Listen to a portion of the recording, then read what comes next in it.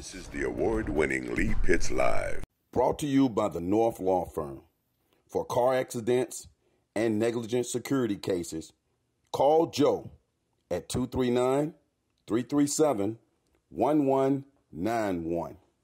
By Crime Stoppers of Southwest Florida. Report crimes and get paid with nobody knowing your identity. 1-800-700-TIPS. And by Lee Health. Welcome to Lee Pitts Live, Southwest Florida. Oh yeah, that is what you think it is. That is the world famous Fort Myers Beach. And Lee Pitts Live is everywhere. We are here on Fort Myers Beach at Diamond Head Beach Resort. And the accommodations have just been outstanding. We are in the Coast Island Cuisine restaurant, which is a part of the hotel, and the food here is to die for. We're so glad to be here. We're looking forward to having a wonderful show here in this settings. Yes, I got a cool job. I get to go and chill on the beach and act like I'm working. We'll get a chance to find out what's going on with the Lee County bus system for the school district, how all of that works and what's happening and job opportunities there. We have representatives here from the Lee County School busing department from various zones, Richard Perdue and Jarriad McKinney. We'll also get a chance to find out what's going on with the Constitution man, Joseph Cofield. I know if you say Constitution, you got to talk about the president of the Constitution for the people, Joseph Cofield. All that's happening on Lee Pitts Live. And we'll get a little treat of what goes on at Lee Pitts Live after work, the phenomenon that's sweeping Southwest Florida. All that's happening on Lee Pitts Live. We'll be right back. You are looking live at a wonderful setting, Southwest Florida. I'm glad you stayed with us here at Diamond Head Beach Resort. Big shout out to Neil for hosting us. Gentlemen, let me bump you in. Welcome to Lee Pitts Live. Thanks for having us. And my man right there used to rent me tux back in the day, huh? Yeah, a long time ago. Okay. I appreciate those tux, man. Used to keep me clean. That would be Richard. You guys heard me early on saying, something, the bus system, Lee County School buses or something. What's the proper name? You're the school district's bus, go. School District of Lee County Transportation Department. Okay. And the transportation department, just from talking to you guys off the air, it is a big operation. Now, within that operation, it's only buses that you guys are moving around, or are there other vehicles as well? We do have a white fleet, which is all of our maintenance trucks, cars that we use on a day-to-day basis, our safety cars as well. So we oversee that. Part of it is part of our job description. I see. Richard, how long have you been doing the job? For transportation, about 10 months and 23 years with the school district. Okay. What kind of qualification you have to do what you do as a director for administrator for the West Zone? A lot of it is on the job training within our jobs, but it's just a willingness to learn and try to make the process as good as you can make it. Jarriad, you were, prior to becoming a administrator for the East Zone, senior administrator. It makes you seem old being a senior, but I hope you get more money with that or something. You guys, I guess there's a junior too. What were you doing with the district prior to that? Well, when I first started back in 02, 03, I started as a bus attendant. Then I became a bus operator. Then I went into the safety department. Then I went into being a road safety supervisor, zone supervisor, and then here I am as a senior administrator. So moved through the ranks. Oh man, that means that there is opportunity for people to look at you as a role model. Yes, sir. Let's go to, you said a bus attendant. Yes, sir. So on each bus there's an adult what's a bus attendant? Oh, a bus attendant, it was the assistant that works with the operator on the bus, and any bus that requires one. If we have students that require an attendant, then we'll have an attendant on the bus. For example? With our special needs program, some behavioral students and things like that require attendance. A lot more involved. Yes. How we got all these different zones. We got 4 different zones: east, west, south, and north. Is that where we go? There's 3 different zones, 4 compounds. Each zone has its own unique things happening within that zone. Yes. Give me some examples of something specific about your zone. Well, in my zone, I house the most severely special needs students, which is the Buckingham Center. It's a county-wide program. It comes out of every compound, but it's housed in mine. So we mostly take care of those students and to ensure they safe ride every day. As we're sitting here doing this show, people need to know we tape these shows in advance, even though we're live on Sunday morning. You were telling me the technology, both of you have the technology that you're in touch with what's going on right now. Yes, sir. Talk about that technology. We have our GPS system. We actually, every one of our dispatchers have radios that we actually have as well, the handhelds. Then we also have cell phones. We can also FaceTime, text, call, so we can never be out of touch with everything that goes on within our zones. Now,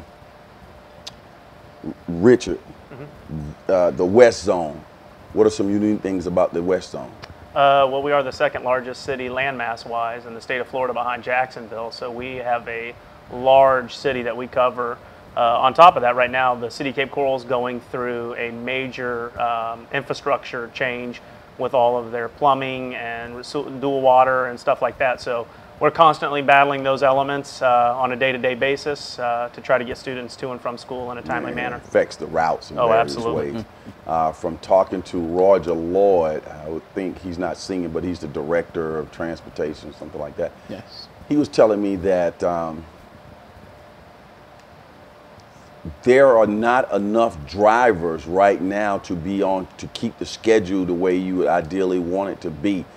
There are job opportunities abound there, and a person could actually go from soup to nuts and getting their certification to drive a school bus, I think in 3 weeks, I think it is.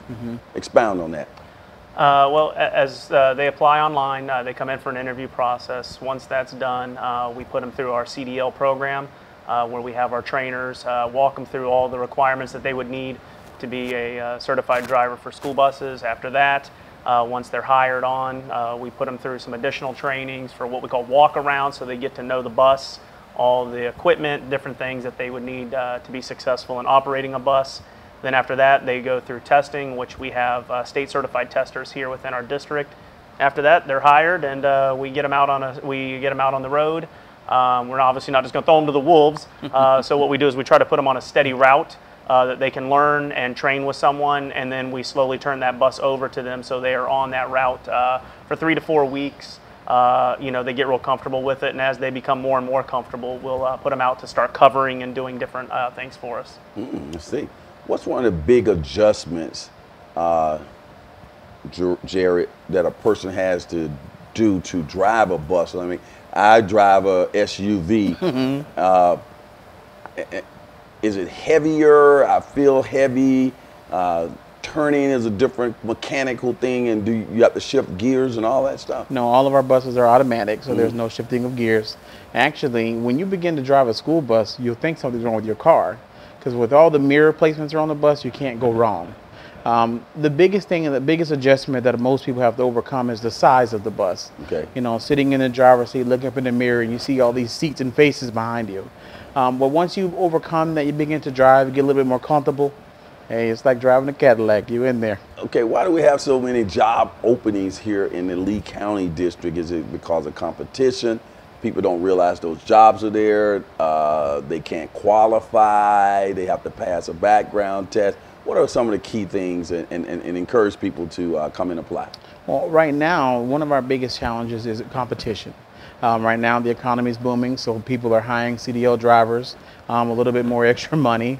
And so they're going to do that. But we find a lot of times as those jobs begin to run out, as the economy goes down, then they begin to come back. So right now, and one of the biggest things you asked was the hiring aspect. And to get people to hire me, it's a great job. I mean, a lot of people have kids. That's a big selling point where they like to be off with their children. So when the students are out of school, their parents are also off. They're off summers, we're off for spring break. It's just a lot of people love that aspect so they can actually be home with their children. And you represent, the two of you, you represent 2 zones. There's another zone that's not represented here. I think that's James Buchanan. Yes. James, I'm shouting you out, giving you a plug. That's zone, the South. South zone. Yes. Can you speak a little bit about the South zone? South zone's a large zone as well. It basically, if you think about the way we're broke up, the South zone is basically anything east of the Caloosahatchee River, south of the Caloosahatchee River, basically west of I-75 all the way to Naples. So it's a large zone as well. Same battles that we face in our zones, they face. You know, during the spring, obviously, spring training definitely affects them. Based on their location with the Twins right around the corner. So, you know, each zone has its own unique issues that we battle, but it's something that we work with as a team to try to support each other in that aspect. Your main opportunity there for employment is the bus drivers, right? Correct. There are other jobs within that structure, but right now we want people to know that there are jobs available. About how many jobs are available right now for bus drivers? Do you know? Ooh, I can't say we have an exact number. All I can tell you is more than 25? Absolutely more than 25. Whoa. Yeah, we would definitely, I would say we're probably even over 50 if we were to be Yes. be honest here. So if I'm sitting here looking at this interview on television or wherever people might be watching this on social media as well, I mean, there's no, you can get a job, okay? Yes. You mentioned that certification, you gave some acronyms. What's it called? CD something? Or A CDL, commercial driver's CDL. license. Okay, and that CDL, when you go through your training, you get your CDL, right? Yes. You guys can certify a person with a CDL on the premise? Yes, we have third-party testers. Okay, so when they get their CDL from you, do they go and skip and work somewhere else and then got the CDL? Some people do. people do that. You get the nail on the head. Some people do. So can you have some kind of agreement, a contract in place? I'm getting too technical here, where you got to work at least a certain amount of years or a year with us before you go running off? Well, right now we don't have any binding contracts that have to go through our lawyer. So maybe that's something we can look into. I know I would do that. You know, I got an aquatics background. I don't know if you guys know that, but I'm pretty well known around the world and here locally for the work I did in aquatics over the years, swimming. Nice. And I used to certify those lifeguards, and they get their little certification, and they go jump and work at another pool. You need to work right here, man. So I used to have it like, you gotta work here at least 2 years, then you can go run out with your little certification, get a couple of more dollars. Back to the CDL, right? Yes. Okay, the CDL that went through. What's the process? Does it cost you money to get into the system and get trained? If you go through the Lee County School District, do you have to pay a fee for that license? Well, right now all the fees are waived, or all the fees are waived. We're waiving those until 2020. So the cost of TB testing, which is tuberculosis, because every school district employee coming in has to take that test. Fingerprints, the fee to pay for your physical. All that's being waived. We actually even waiving the fact of having a diploma. So we're waiving all of that stuff for you to get into it. The district is actually taking that cost. That is fantastic. And still within all of that, you still can't they still doesn't get. Okay, I wish I know it might be some legal stuff around that, but I know you guys are saying, whoa, you know, hook them up like that. Okay, now let's get back to, before we wrap this up.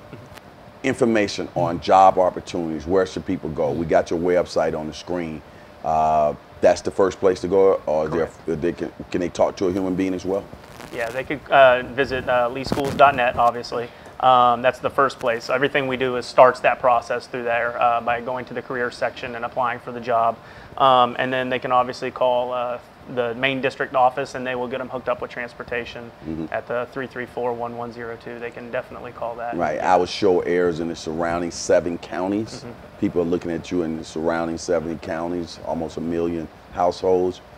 Do you find that people may want to come in from another county to do this job, and you guys will hire them? Yes. We have people come from Naples. We have people come from Port Charlotte. So they come from all over to drive for us. Do you have to have some type of children skills to be a school bus driver, or you just straight ahead, I don't have to deal with children, I just get to this point, to this point, to that point? No, in our classroom, which is a 40-hour mandated DOE course, Department of Education, we cover all these aspects. And actually, one of the main courses we discuss is passenger management. And we always teach our employees that every one of you, you're in charge of your environment. And so, in that process, they go through the class, and then we actually have ride-alongs, so they get to actually physically experience what it is to be on the bus and how to maintain order. Mm-hmm. Final question to both of you. What's your assessment of how safe our school buses are, a school bus trip for a child? Oh, very safe. Very safe. I didn't expect you to say anything differently. How much you pay? Starting in July, it'll be $16 an hour. Gentlemen, it's been a pleasure having you on the show. We encourage people to get in touch with the district and go out there and get those jobs, man. Yes, absolutely. All right, let me bump you out. Alrighty. Hello, everybody. This is Lee Pitts, the host of the award-winning Lee Pitts Live here on Fox 4. We appreciate you watching our show here on our YouTube channel. Subscribe to our YouTube channel, clicking below. Let everybody else know that they can subscribe as well. Also, when we're on the air on Fox 4, you can also catch us streaming live at 8:30 a.m. in the morning on fox4now.com. Just click on live and you get us all types of ways at your convenience. That's Lee Pitts Live.